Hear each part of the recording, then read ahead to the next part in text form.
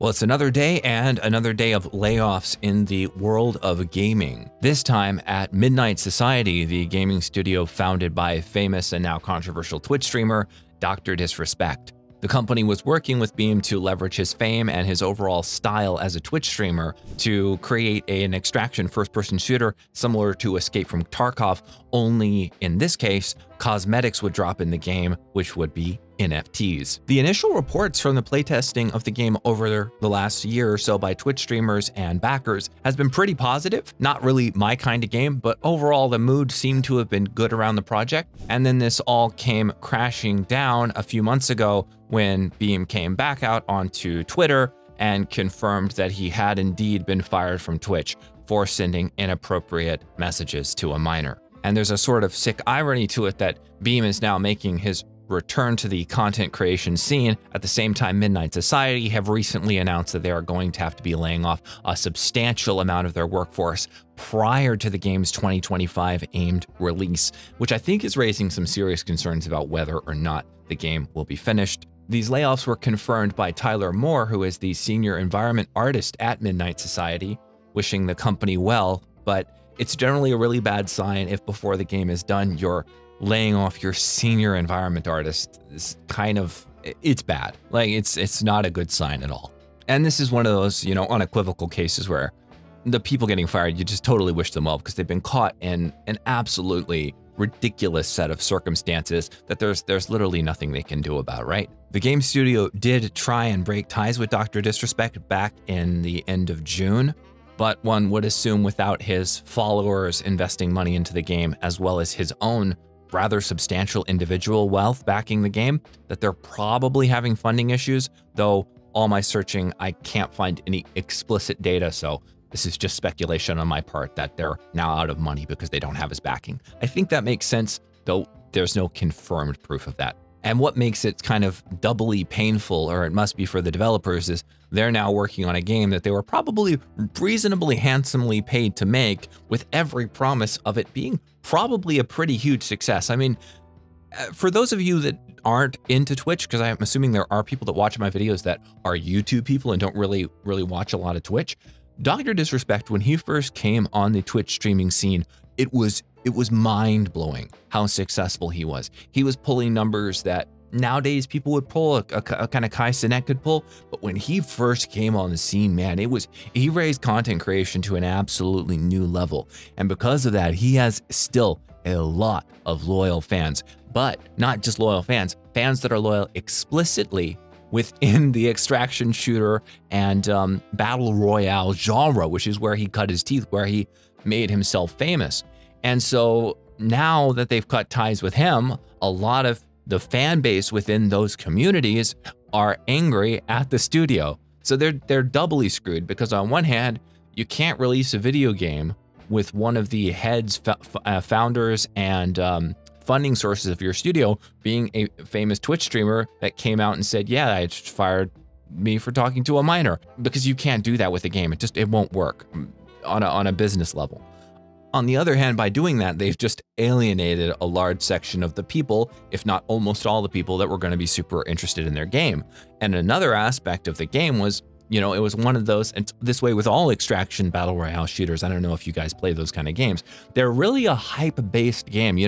The battle royale genre exploded onto the scene with PUBG and then Fortnite, and they kind of rely on hype to get people in. And you could imagine if none of this had happened with the Dr. Disrespect drama, that this game would have probably been a very huge success.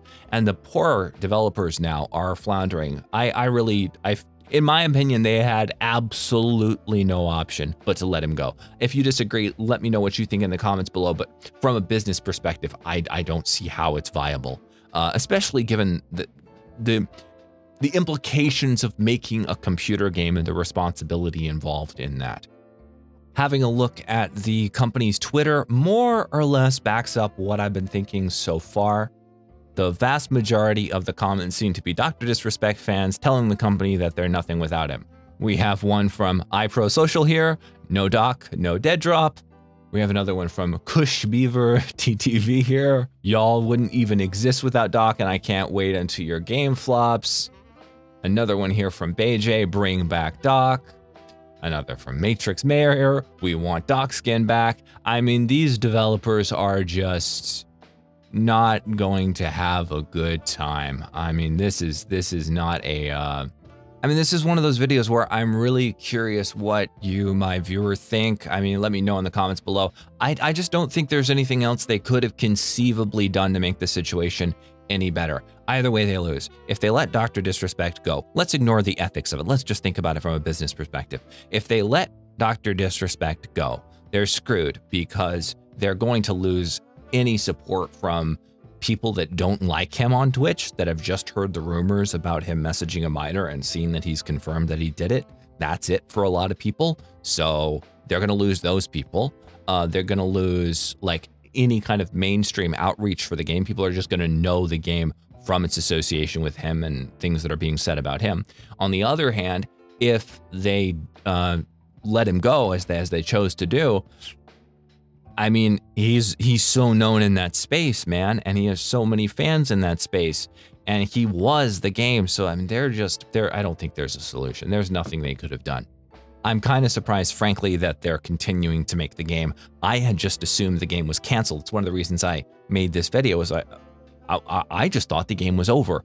But apparently not. Apparently they've done some kind of internal budgeting with what money they do have, and they've scaled down to a team that they think will be able to complete the game sometime in 2025.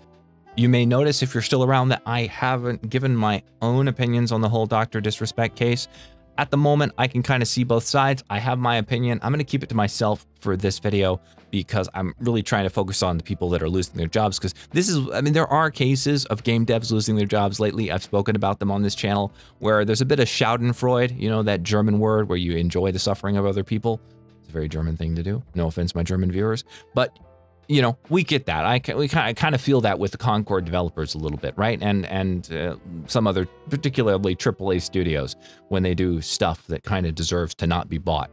But I mean, if you got hired by Midnight Society, they're a up-and-coming developer, they had a lot of money behind them, full AAA budget, gonna make a game that's probably a huge hit. They brought on some really big-name talent from studios that have made some big successful games. So you'd go into that job thinking, whoa, I'm gonna weather the horrible time in the gaming industry, and we're gonna make something that's almost a guaranteed success. And now you've lost your job because of something the founder of the company did that materially doesn't really have anything to do with the development of the game, but definitely massively, hugely is going to affect the game's success. If you actually do want my opinion on the Dr. Disrespect thing, maybe I'll make a video on that below. I don't know what the comment section of this video is going to look like. If that's the sort of thing you do want to discuss, well, let me know. I'll do it in the next video. And if you want to see that video, like and subscribe to the channel. Sorry, I'm a little bit low energy today. It's day 2 of the insomnia, the first day, the last video. Check it out. I was kind of giggly.